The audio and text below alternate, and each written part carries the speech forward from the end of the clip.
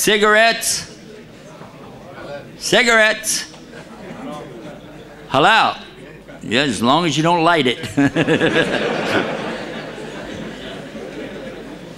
The minute you light it, actually, you know, cigarette smoke kills innocent people, because anybody in the room with you or in the automobile with you, even a child, breathing that can contract cancer, and they can have that latent inside of them for years and then later develop it after they're full grown. It happened to my wife. She never smoked in her life, yet she had cancer, which almost killed her. She still suffers from the effects 20 years later because her parents were heavy smokers.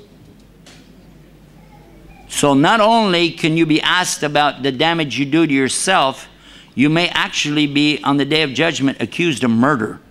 I highly recommend, if you have that habit, get rid of it quick. Not good.